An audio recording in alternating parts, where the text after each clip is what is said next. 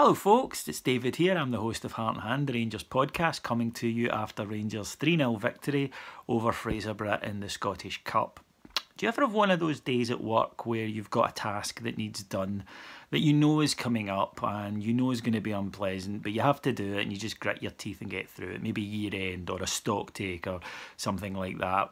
Well, that was this tonight. That Rangers team did not want to be in Fraserburgh on a Wednesday night on what appeared to be a dug-up potato field, getting lumps kicked out of them by electricians and oil workers, and it kind of told a little bit, I think it's fair to say, with the honourable exception of Josh Windass, who scored a terrific hat-trick, including 2 wonderful finishes. So the story of the match, Rangers couldn't get out of our half for the opening 4 or 5 minutes.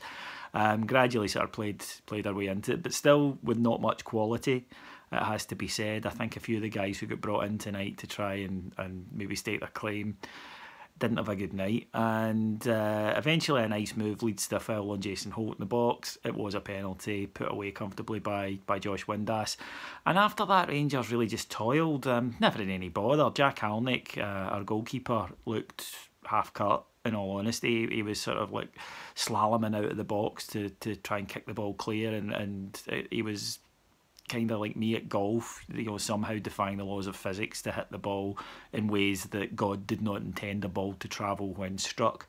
But as somebody pointed out, he is a Viking, and that far north, he was obviously pillaging. We're just happy he wasn't doing the other thing.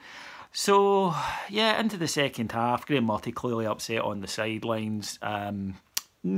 Slight improvement, I suppose you could say. I mean, it wasn't anything to write home about, but the ball breaks to Josh Windass in the box after a move, and wonderful first touch and immediate finish, cracking goal, lovely finish from him. And then with a similar goal he scored against Hearts actually at Murrayfield earlier in the season, gets the ball out wide, cuts inside, lashes it into the bottom corner. Cracking hat trick. He went off not long afterwards, and that was that. And that really was that. We saw the return of Joe Dodo, for those of you who compile such stats. He's back after his loan at Charlton. But the guys who came in tonight, I don't think did much to suggest why, or to argue the case of why they should be coming in more regularly. Lee Hodgson isn't a Rangers player, unfortunately. He just doesn't have the ability to do it. Andy Halliday, I thought, was really poor, and he hasn't played a lot of football this year, but there was a reason that Andy Halliday was considered surplus to requirements. And yes, he's very staunch, and obviously I like him, but as a footballer, not quite sure. But again, it was a terrible pitch, and I do take that into account. And up front, Jason Cummings worked hard, but the midfield couldn't get anything going, so he couldn't get anything going. Daniel Candeias, again, you could see struggling with the pitch at times. So maybe I'm being a little harsh. Look, they did the job. The stock take is done, right? The annual accounts are squared, and everybody can get onto the bus and go home now. Just glad we don't need to face something like that for a while. And that's it. You're really hoping to get out of a game like that with no injuries. You're hoping to get out of a game like that with everybody fit and healthy, and Josh Windass has got a hat-trick. That's great. I'd say take the match ball, but given that a few of them appeared to land in the middle of the North Sea due to the swirling wind, if he takes a match ball, it could well be Fraserburgh's last match ball, and that would be a little bit offside of us to do that.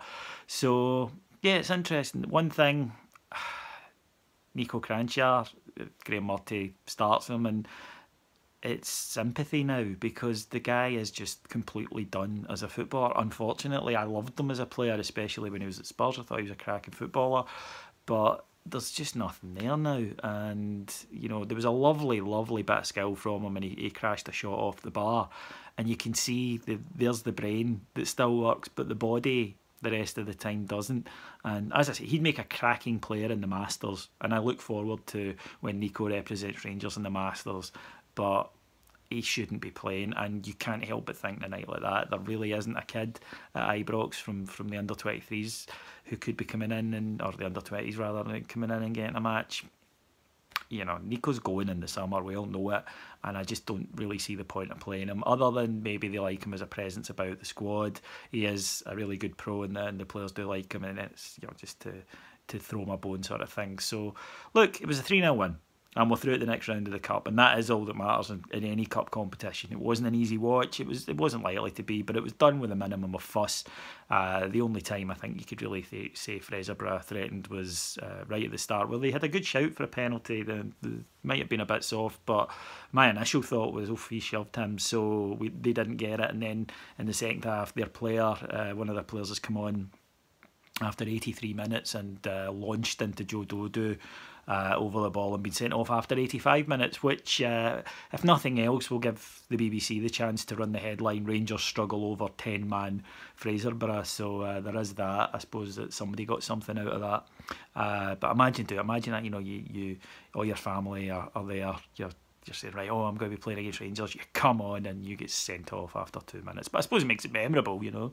I suppose that is something to take for the game. You know you're going to get spoken about by the panel after it.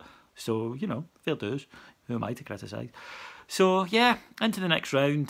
Transfer window will slam shut in an hour or so. And credit to Sky Sports for, firstly, missing most of the aftermath of the red card, because they were even telling everybody, look, go and watch Man United Spurs, right, this is done, by blanking the screen completely. And then when they come back, it literally flashes up, breaking news, and I thought, shit, somebody's died, somebody important, I wonder who it is. And it's Badu somebody signs for Stoke. Yep. Nobody gives a fuck. Do not interrupt a game. Even Rangers Fraserburgh to fucking tell us that Stoke have signed anybody. People in Stoke don't care. Do not do that to Sky. But I suppose it's transfer window is kind of like, you know, Sky's Christmas Day. They love it, so I suppose we've got to let them have it. So marching on, bit of a bigger game on Saturday. We'll need a hell of a better performance to overcome Hibs. But that is something, I suppose, to look forward to. Hopefully no injuries. It was a heavy pitch and we welcome back a lot of players on Saturday, so let's all look forward to that. If you want to hear more from Heart and Hand, the Rangers podcast, we'll be back tomorrow night with Heart and Hand Extra, which is one of our 2 weekly free shows. And if you want even more from Heart and Hand, then please come to our Patreon site, which is patreon.com/Heart and Hand, where there is daily content. You'll get at least 3 shows a day on there, not just by me, but by a panel of bears, all of whom are right all-round good eggs. Sorry. So with that, enjoy the rest of your evening, and I will talk to you again on Saturday. Cheers. Bye.